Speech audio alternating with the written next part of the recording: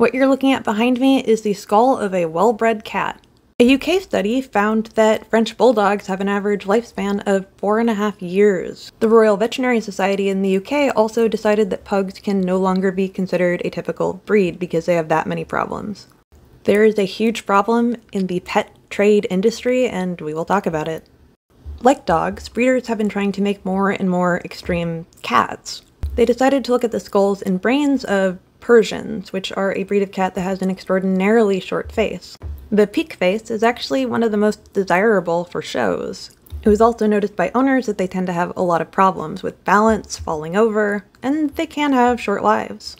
When they started to look at the skulls of these animals, the researchers were shocked. That's what a domestic cat skull should look like, and as we get into more and more extremes, the peak-faced cats have actual holes in their head. What they were actually breeding in is a form of facial dysplasia.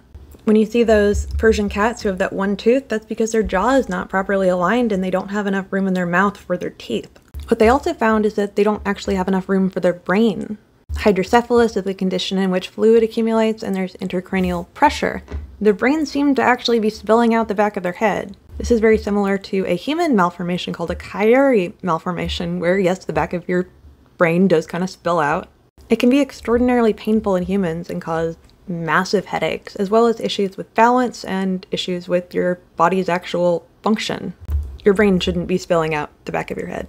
Chihuahuas have a pretty similar issue, especially the ones with the dome-shaped head, like apple-headed Chihuahuas. That is not what a dog's head should look like. You also should not have a soft spot when you're an adult, but I can accept that happens with Chihuahuas. Now, animals like Chihuahuas and pugs can live a long life, but there is an issue with quality. Pugs, for example, can have their eyes just literally fall out of their head, which you can imagine is quite painful and can lead to blindness.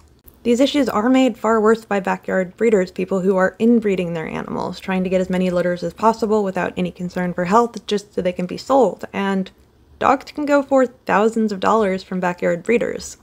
There are a lot of people who are trying to make healthier breeds of dogs, and I do understand why a lot of trainers and breeders find this a little bit unethical, because if that person is just breeding for looks and not their actual health, they could end up with other issues because they're not familiar with what genes are involved.